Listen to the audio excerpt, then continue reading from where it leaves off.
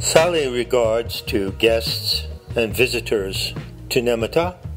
This is the main professor recording under the shift of Tantra Mother.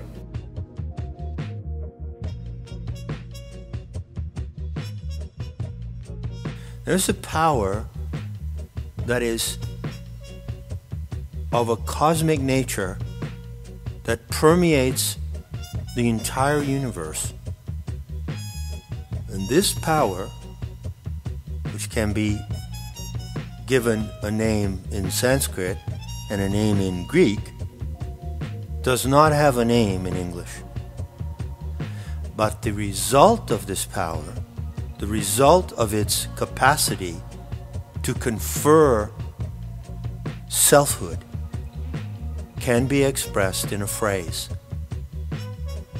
And that phrase is the beauteous form of the self. So what produces the beauteous form of the self? Well, it's a power that is universally present everywhere that anything exists. And it is the same power at every level of existence. And it is called, in the Tantric cosmology and metaphysics of Asia, Mahamaya. Mahamaya. Now, Maha means great, and Maya means not illusion, but apparition. An apparition is not an illusion. An illusion is an error. An illusion is a mistake. It is seeing something that is not there, or seeing what is there wrongly. For instance, it is an illusion of the human animal to see the planet Earth as dead matter, to see it as inert, to see material as inert, is an illusion. It is not an apparition. The apparition is to see any material at all.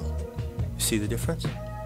So never mistake apparition, Maya, with illusion. Mahamaya is the great apparition. And what is the great apparition? Well, it is the beauteous form of the self. And Mahamaya is the power that produces the apparition of yourself.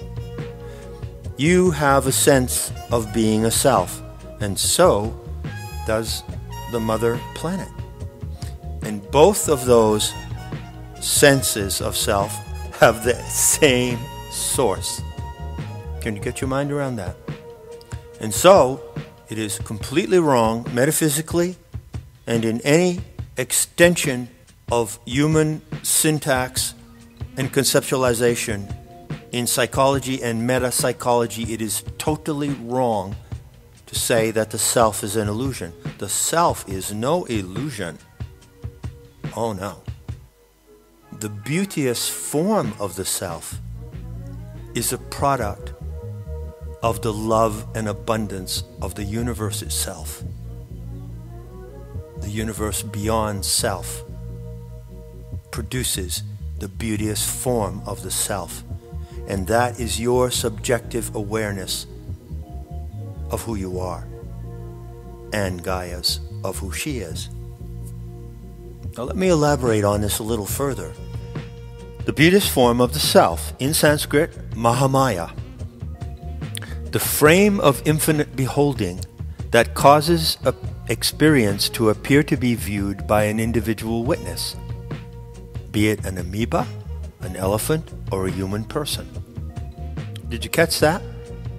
The frame of infinite beholding that causes experience to appear to be viewed by an individual witness. You see, you don't merely perceive the world subjectively like an individual witness, that is to say, a subjective self looking at the world, because you have a body. It's not your body that gives you the sense of being a self. It's Mahamaya. It's not the material body of the earth that gives the Aeon Sophia her self-consciousness either. It's the same power, Mahamaya, or in Greek, autogenes. And the autogenes emanates directly from the originator. In Hindu Tantra, Mahashakti is the term for the inscrutable power of Shri to generate the manifest worlds in full-blown materiality, concrete and sensorial.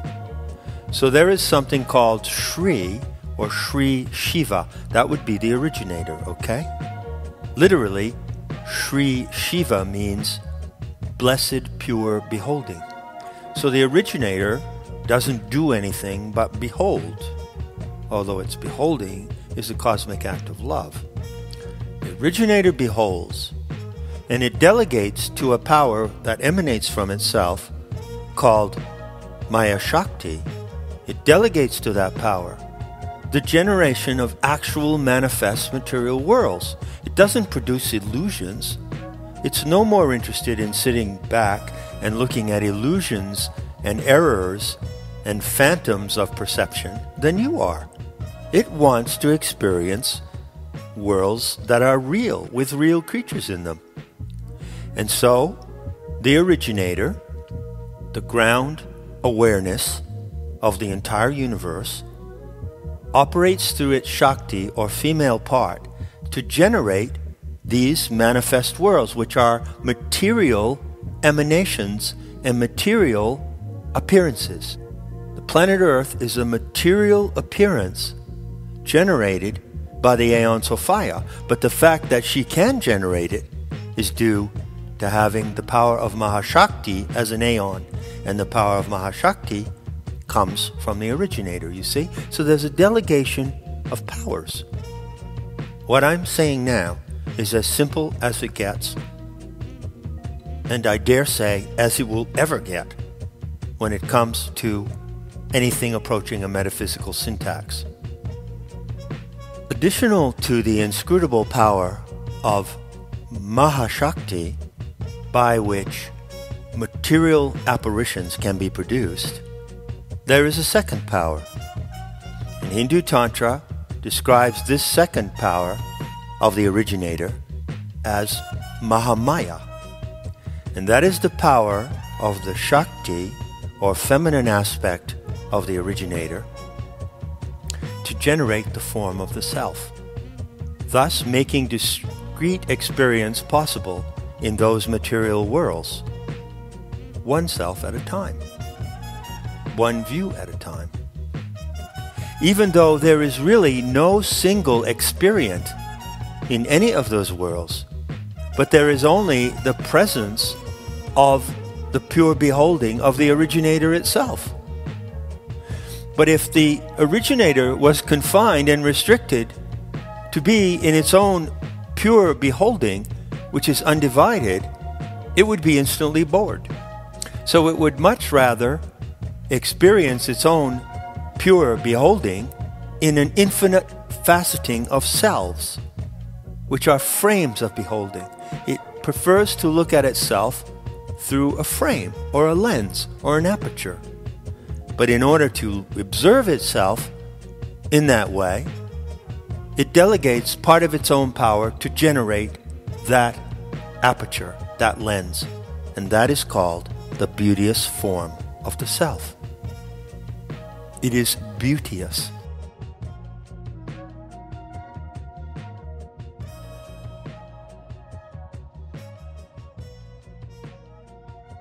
The immensity of it is planted in you, and it builds.